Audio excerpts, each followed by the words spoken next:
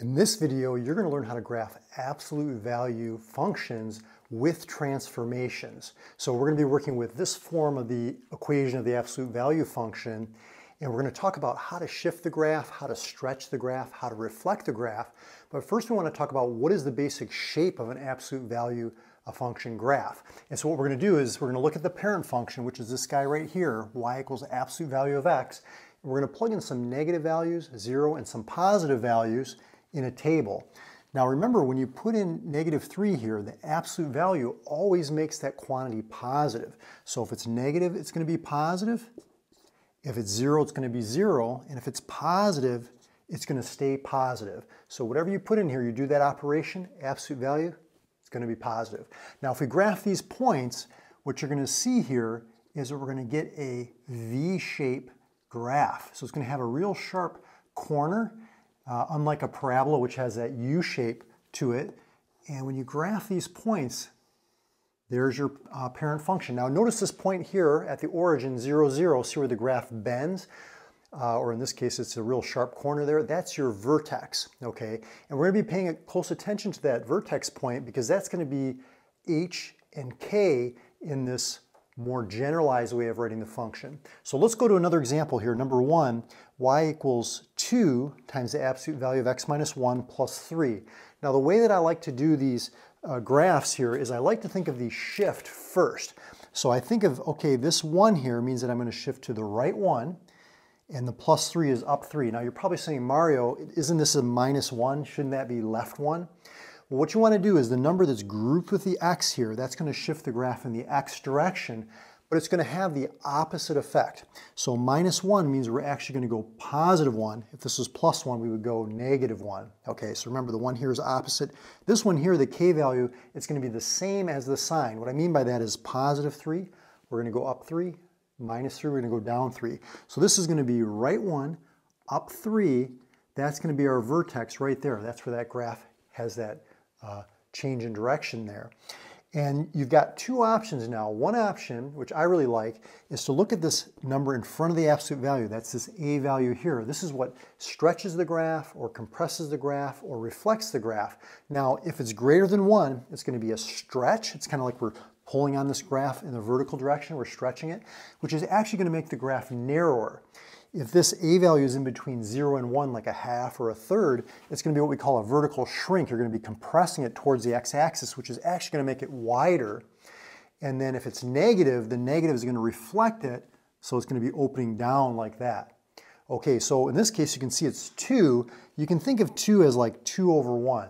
And 2 over 1 is going to be like our slope. So we're going to go rise 2, run 1, rise 2, and I'm going to go the opposite direction because notice this is symmetric, this parabola about that vertex.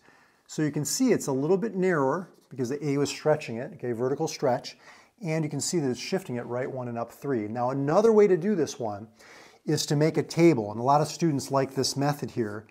And what you would do is you would place your vertex in the middle here. So let's go ahead and do that. So our vertex we said was at 1, 3. And now what I'm going to do is I'm going to pick some points on either side. So for example, 2 and 0, 3 and negative 1, because it's going to be the same on both sides. So for example, if I was to put 2, okay, in for x, 2 minus 1 is 1. The absolute value of 1 is 1, times 2 is 2, plus 3 is 5. This will also be 5. If we put in 3 for x, 3 minus 1 is 2. The absolute value of 2 is 2, times 2 is 4. Plus 3 is 7. This will also be the 7 because it's the same on both sides. Then you can just plot from the origin. But the method that I'm showing you is to think of this a value as the slope, like rise over run. And that's just a quick way to do it. Once you find that point, you reflect it over that line of symmetry, the line that divides the absolute value graph in half. Let's look at one more example. Number 2 here, we've got y equals negative 1/2 times the absolute value of x plus 3 minus 2. So what do you think the 3 and the negative 2 do to the graph? Well, if you said left 3, you're right, because remember this is the opposite, so negative 3. This one has the same effect, negative 2. So we're going to go left 3, down 2. So let's get the green marker out here. Left 3, down 2. That's our vertex. I'll just label it V. And the negative 1/2, what do you think the negative 1/2 is going to do to the graph? Well, if you said that it's going to reflect it because it's negative, you're right, and the 1/2 is going to compress it, making that graph like wider. But what I like to do is I like to think of this as like the slope. So from the vertex here, I'm going to go down 1, because -1, and then right 2, and then I could also go -1 and left 2 because it's the same on both sides.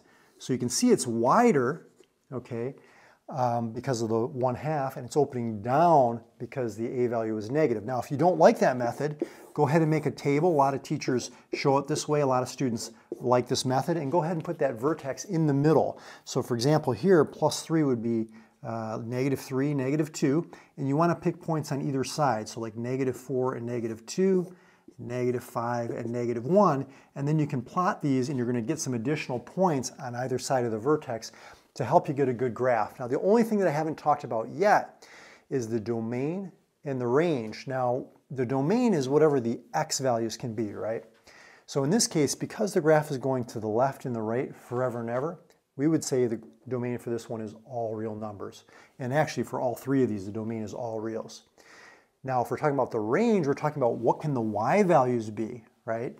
So if we're looking at this last one we did, the y values can only be at this point or lower. So you see how that y value is at -2 or below.